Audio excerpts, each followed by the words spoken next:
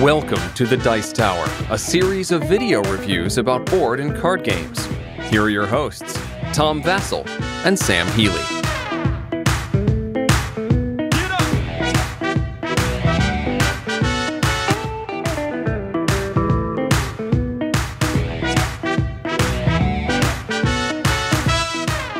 Hey, we're back! Hey! It's been like a while since we've done a Miami Yeah, Dice. I know, just the two of us.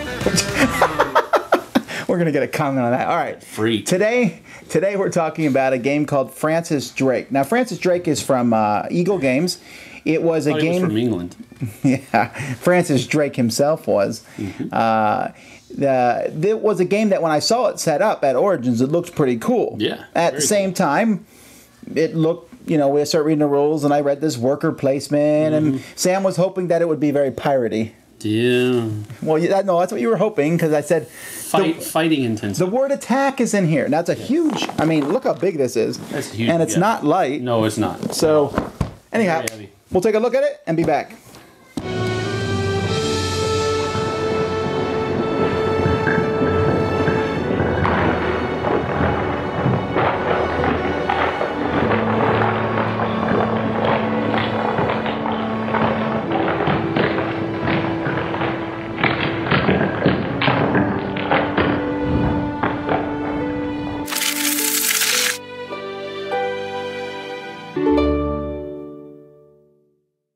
Board. You can see it's a large board with a big map of the Caribbean, and the whole game takes place over 3 different years. Over here is another board. This board is basically here for the sole purpose of keeping supplies, the different supplies that you'll need. There's barrels. Then there's gray, which stands for crewmen. There's black, which stands for cannon. Purple stands for trade goods. We have silver, gold, and jewels, different other trade goods, things Admiral, the Governor, and the Informant, things like that you can get as the game progresses. Now the game has, like I said, is split into 3 parts over here, 3 different years, and in each year you're going to do the same thing. You're going to be going along this track here. You can see it starts with the blue ship, starting with the crew, and goes all the way down. There's a line, and then you go up to the top and go all the way back over here and around. And what you'll be doing, players will be on their turn, and you'll go in turn order, so you'll see here that it's blue, green, yellow, orange, and red. So blue would go first and place this on any action they want here along this line. Now once you pick an action, your next action has to be beyond that. You can never go back. So I could pick this one, for example, and then later on I could pick this one, and I can go as slowly as I want, realizing of course that other players might be jumping ahead and getting the spots that I want as the game progresses. Now these spots here are placed on top of the spots on the board, and there's different tiles depending on the number of players, and in the second and third round these tiles are shuffled so that the order of the different things will change. Now the different spots you can see here, that in the crew, that will give you, each spot you go to gives you crew. Here in the guns they give you cannons. Here in the supplies they give you supplies. Sometimes, like for example, when you go to the queen spot here, you get a black cube and a purple cube, and you get to upgrade your ship to a galleon. Then there's different spots on the board that will give you special tiles, and you're basically moving along. When you get to the very end here, you are able to take one thing of your choice once you go here, and then once you're finished, you'll put your ship here, and the first person to finish is going to be able to go out exploring before anybody else.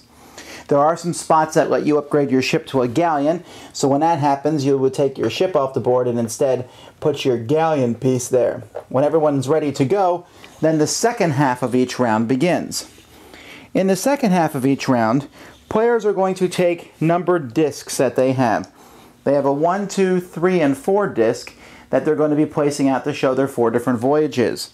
There's also a golden hind disc. That's one of the spots you can get as a worker placement. This just basically goes before everybody else. And then sometimes you can get a ghost ship. There's a spot up here, and I guess I should mention it because it's the only time in the game you can do it here at the tavern. You roll a die when you go to the tavern, and a 1 to 2 you get a ghost ship, 3 to 4 you get 2 crewmen, 5 to 6 you get 3 crewmen. Well, if you have that ghost ship, you have an extra disc which you basically use as a bluffing disc. And then in turn order, players are going to place their discs around at the different locations, and more than one player can go to a certain location. When this is done, we'll turn the locations face up, and we'll see here, okay, 3 comes before 4, so the person who put out the 3 gets to go to that location first and do what the location does. Now, some of the locations are very simple. They're just trading ports, like here. When you go here, each person who goes to these spots, and whoever has the lower numbers goes first, of course, can trade one of their purple trade goods for one of these other trade tiles, like the tobacco and indigo, etc. And so there's 3 different spots to go for those. You can also go and attack places. Here's, for example, a fort that you can attack. You need 2 cannons, which you discard, and you also need 1 soldier here. However, one of the special abilities that players get if they control the governor, for example, at the beginning of each round, they're going to be able to place tiles here. And so when you go attack there, you turn it over, and you actually have to have 2 crew to take this out. Although he may have put no crew, just where you only need 1. So whoever has the governor has an advantage because they get to place these tiles out at the beginning of a round. But let's say I have, in this example, 1 crewman and 2 cannons. I discard those, and I will get 4 victory points. That's the number of victory points listed there. And the first person to attack it will also get this gold piece and place it in their treasure chest. Each player has a treasure chest, and this treasure chest is essentially just a way to keep track of the gems that you get over the course of the game. You just drop them in the slot there and save them. There are also colonies on the board. A colony, all you need is a man to go in and take that one out. The forts require men and cannons. The colonies, different ones give silvers, some give golds, and then there are the Spanish galleons, which you can attack. Those just require cannons to attack, and they also will have a tile placed out by them, by whoever takes the Admiral token. So this one actually needs 4 cannons to take it out. Over here, this one actually, there was none, but I might have added 2 to make it 5 cannons to take that one out. If you take out the Spanish galleon, you get 9 victory points in this instance, and the first person to do so gets the jewels. Now, you cannot even attack the Spanish unless you've upgraded your ship to a galleon. So that's one of the reasons that you'd want to do that. So there's different spots all over the board, and players will do those. If you successfully attack a Spanish galleon, you'd move your marker down over here. If you attack a fort here, if you attack a colony here, and at the end of each round, you will get bonus points based on the number of different things that you've done. If you've only done one thing, let's say all you do is attack Spanish galleons, you'll get 1 point. But if you've done all 3 different things, you will get 10 points. So it's a reason to diversify. After the round is over, or whenever you're done, you basically sail back here. The first person to sail back will get to go first in the next round. And if you sail back before doing all 4 of your missions, you'll get bonus points. You then do the same thing 2 more times, 2 more years, and at the end of the game, whoever has the most points is the winner. But before you do that, you'll do 2 things. First of all, you'll get bonus points depending on how many different trade goods you have. You can see if you have 4 different trade goods, you'll get 26 bonus points, and you'll also reveal all the coins in your treasure chest and take points for those 3, 4, and 5 for the silver, golds, and jewels, respectively. You add up all those points, most points is the winner. Well, it's definitely a Euro game, I think we could say. Yeah, definitely Euro game. Even the attacking is essentially, do you have enough stuff, enough resources to beat something? True. There's only one rolling of the die in the game, and that's to get the crew members or a ghost ship. And even when that happens, both of them are good options for you because the ghost ship throws people off. So let's talk about the first half first, the worker placement half. Okay. I love it. I really do. Enough said. Well, I mean, it mixes that Tokaido aspect, the game Tokaido, where you could go as far as you want, but then once you've gone that far, you can't go back. Right. And especially in the second and third round, when the tiles are mixed up, that really changes things up. Yeah. I did enjoy the worker placement aspect of it. However, I think that it was a little bit added on. I didn't see the thematic. Well, you're traveling through town, and if you've already passed the store, you can't go back to that store, sir. I know that doesn't fit. I mean, it's like your crew's standing there. You hit the. Well, while he's thinking of the word, I'll tell you this: The pier, I guess. Yeah, that's it. Where you dock, okay? You hit the dock, and you give your grocery list to your crew, and they go out and find everything that you want. That just, I don't know. It just doesn't make sense to me.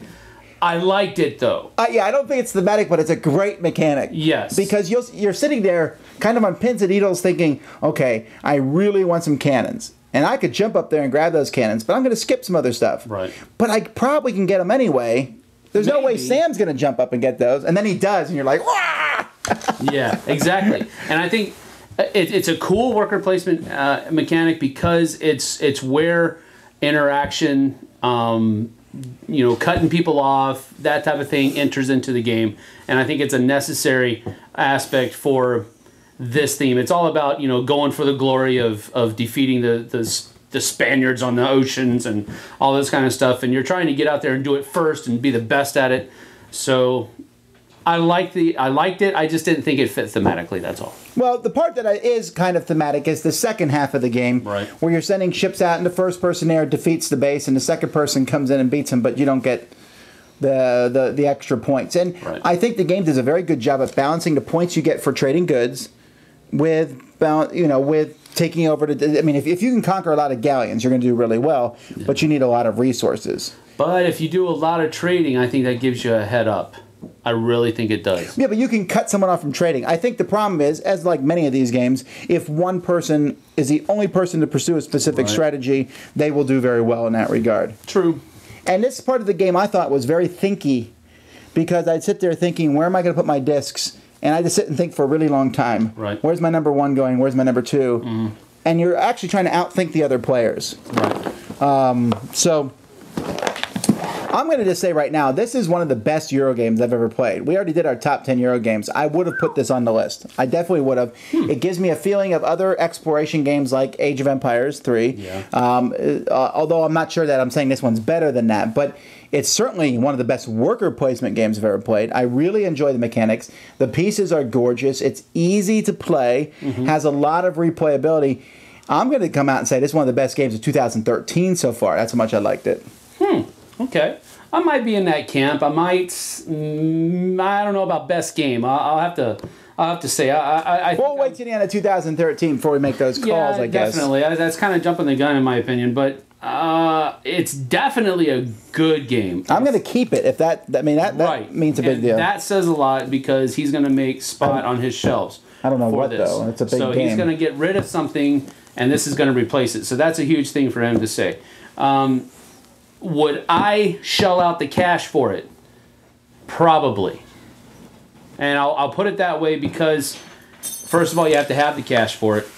And then you have to think, am I going to buy it? If I have the cash and it's standing there in front of me, I'll probably buy it. Okay. I'll probably buy it. So it's one of those things where it has all the mechanics that I enjoy in a Euro game, and it's not over the top. It's not one of those games where I felt like I was lynched into doing what the game wanted me to do. That's true. You do have a lot of. I mean, you don't have a ton of options, but it's a solid game that gives you choices. You choose what you want to do, then you face the consequences at the end of the game when you tally the points, whether your choices were good or not. That's the kind of Euro game that I enjoy playing. I don't like the kind of games to where you have to do this, you have to do that, you have to do this. Oh, you don't want to do that right now? Well, okay, you don't have to do it now, but you'll do it later. No, I don't like that kind of stuff. This game is not like that. You have choices. The choices you make determine how well you do. So I'm going to go ahead and give this 2 swashbucklers up. Shing, shing. All right, I was going to say, okay. Got it. Yeah! I'll give this the severed theme that Knizia should be adding to his game up, plus the severed... I give it 2 thumbs up. There you go. I can't even think of something good. I'm so ashamed. All right. Sir Francis Drake, a very good game.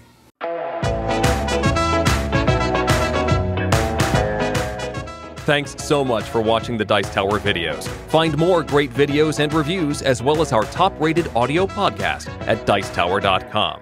You can also find other great shows at DicetowerNetwork.com. I'm Eric Summerer, and you've been watching The Dice Tower. The Dice Tower is sponsored by Cool Stuff Inc., where you can find great games for great prices. Cool stuff in stock. Check them out at coolstuffinc.com.